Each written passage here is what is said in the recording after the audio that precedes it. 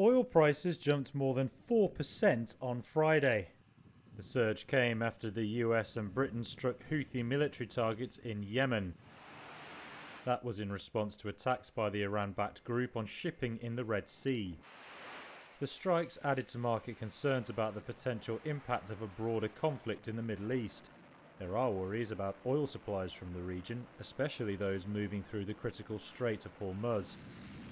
The US and British strikes demonstrate a widening of the Israel-Hamas war since it erupted in October. Witnesses in Yemen confirmed explosions throughout the country. US President Joe Biden said the targeted strikes were a clear message the US and partners would not tolerate attacks on its personnel or allow hostile actors to imperil freedom of navigation. A Houthi spokesperson said the group would continue to target shipping heading towards Israel. The attacks have disrupted international commerce on the key passage between Europe and Asia. The route makes up about 15% of the world's shipping traffic. The Houthis have attacked commercial vessels in the Red Sea to show support for Palestinian militant group Hamas in its fight against Israel. Shipping giant Maersk and others have diverted vessels away from the Red Sea and warned of further disruptions. We cannot say that last night's developments were unexpected. They have been in the making. The only thing that has not been is the timing of it. Now, we have the answer to that. It happened last night. Why did it happen?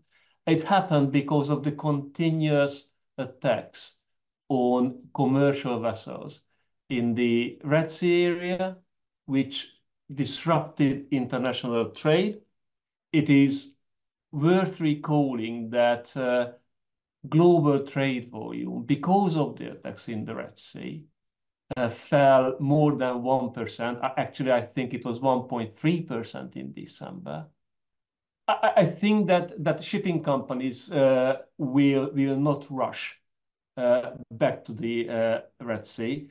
As a matter of fact, the news just came out that 4 tankers decided to avoid the area because of the strikes from the US and the UK last night. And it is also a reasonable assumption that just because of the strikes on the Houthis in Yemen, the atrocities in the Red Sea will not stop. Actually, they will intensify, in my opinion. The question is that if the conflict will be, well, as protracted as one expects it to be, whether oil supply will be affected or not. It is quite an important question because the reason why the market had not rallied previously meaningfully was that there is a healthy supply cushion that might make up any shortfall in case of a disruption. We would put that supply cushion around 5 million barrels per day, but it is only available in the Middle East, in Saudi Arabia, in the Emirates, etc., etc. So if they are drawn into this conflict, then that spare capacity won't be available, unlikely to be available. And that would have a devastating impact on the supply-demand balance and therefore on prices. If the situation escalates on Saturday and Sunday, we will not be surprised to see the market going even higher. But if the dust settles and there is no further escalation, and by further escalation I mean there are no additional strikes from the UK and the US on the rebels who are based in Yemen, or there is no, again, actual supply disruption, then anyone who went home thinking that the situation might escalate over the weekend might just conclude that it is time to take profit and maybe the market will come lower. Uncertainty is the key word here. It is just simply impossible to come up with a reliable and well-founded predictions because these just do not exist in such a geopolitical climate.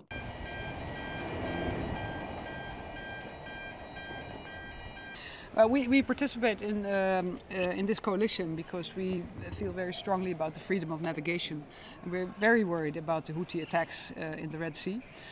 We've seen an escalation since mid-November. The international community has warned the Houthis to stop these attacks against vessels, marine vessels, commercial vessels.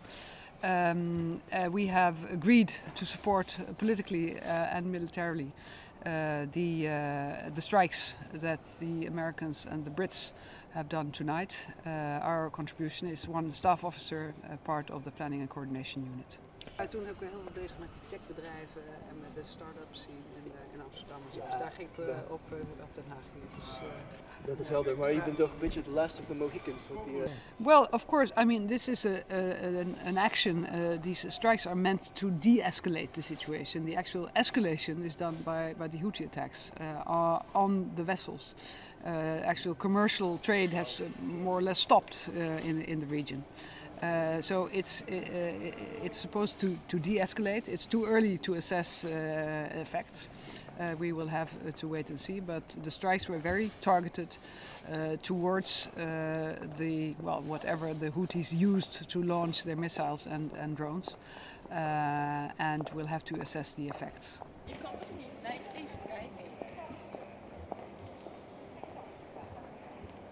As soon as the attacks on Israel and then the subsequent attacks in Gaza took place, there was escalation across the region.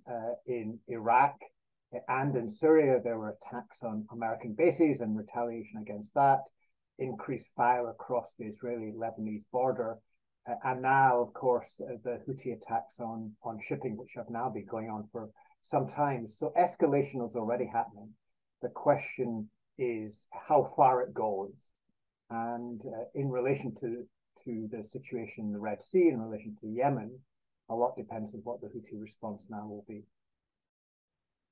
I think it's very difficult for leaders in this sort of situation not to respond at all, given the loss of face that involves. But I think there will be a question. We will be looking with great interest to see what the scale of the Houthi response is. And Houthis, on the one hand, they are getting a lot of street credibility, a lot of support within Yemen, as well as in the wider Arab world, for, as they see it, standing up against Israel and its supporters in the West. On the other hand, the primary Houthi interest is maintaining and consolidating its position within Yemen. And the scale of these strikes is such that is, I think, more than many analysts anticipated. And it looks to me as if it's yes, targeted against the Houthi ability to hit targets in the Red Sea, but it's potentially a little bit broader than that. And the Houthis must be worried about the situation in which their capability for holding off their opponents within Yemen is put at risk. After all, before this all kicks off, the Houthis were on the verge of a historic deal with Saudi Arabia, which would have strengthened the Houthis' position within Yemen. You know, we have this sort of situation in a number of places in the region right now. We have it between Hezbollah in Lebanon and the Israeli Defense Force. We have something similar happening in Iraq and Syria, where you can have a situation of tit for tat going on for some significant period of time, where in each case the size of the response from the Western coalition to a further Houthi strike will depend on how substantial that strike is. So I would be surprised if there wasn't some Houthi retaliation. But the question is what the scale is. One of the things that triggered, I think, this latest this American and British strike was the fact that the Houthis appeared to be targeting warships, which was a significant escalation